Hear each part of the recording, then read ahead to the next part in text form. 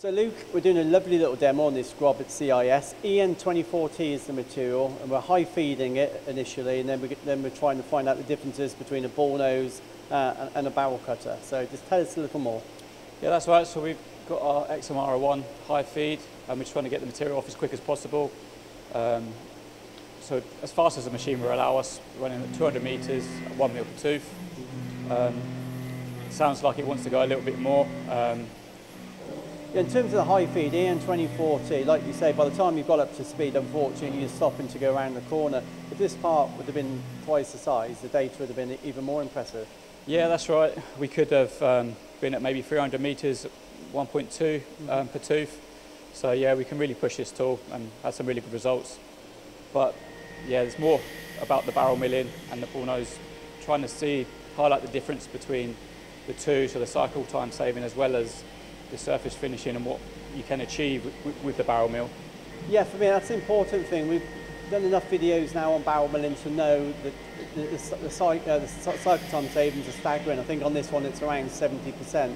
But I'm more interested about the surface finish, and that's what this demo is about, isn't it? The fact that using a ballnose, using a conical barrel tool or a circle segment cutter, there's no, you don't lose surface finish.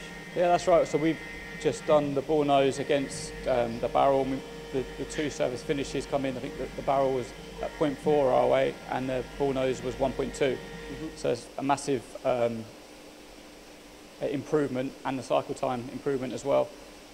Yeah, for sure, and it's a nice little 5-axis part as well, isn't it? Yeah.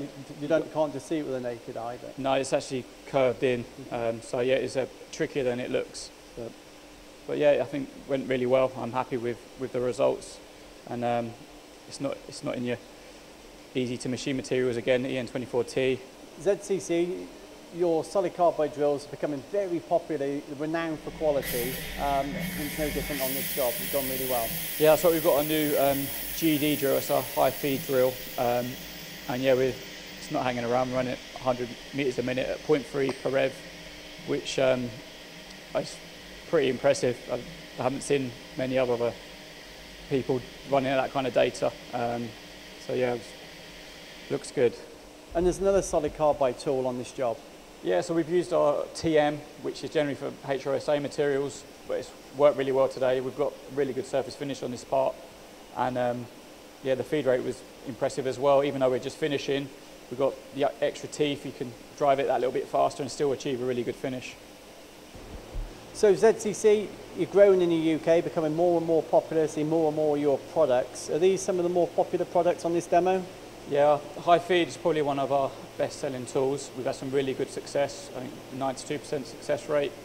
And our solid carbide drilling is really good as well. Price time to performance ratio is brilliant, and they're becoming more and more popular. For more information, please go to our website or speak to your local sales representative.